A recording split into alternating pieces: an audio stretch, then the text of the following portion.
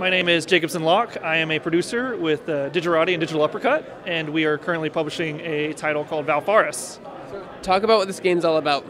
So Valfaris is a side-scrolling, shoot-'em-up, hack-and-slash video game where essentially it's a space odyssey, and it's all thrown together with gorgeous pixel art.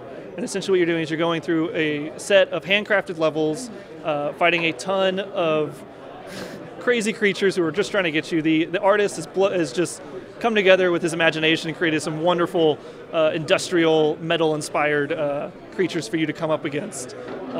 And essentially the whole point of the game is like you're returning back to your homeworld and you're just trying to figure out what's kind of going on. So talk about the gameplay in this game. You said it's an action, like beat 'em up, platformer, different genres. Yeah, so it's a side-scrolling platformer with heavy emphasis on shooting and some melee combat.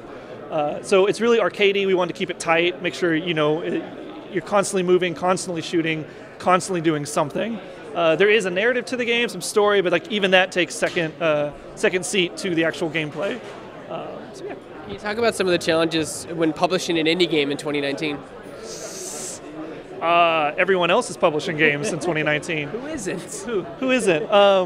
Well, yeah, no, it's a great time because there's a lot of accessible, software, a lot of accessible platforms. We got Steam, Epic's jumped in, Discord's doing their own thing. So right now, it's there's been a major evolution in the marketplace, and we're just trying to stay in front and see where we need to get our titles and where they'll get the most exposure, so that all the fans can jump in and actually get their hands on the title. What do you think people will like best about the game?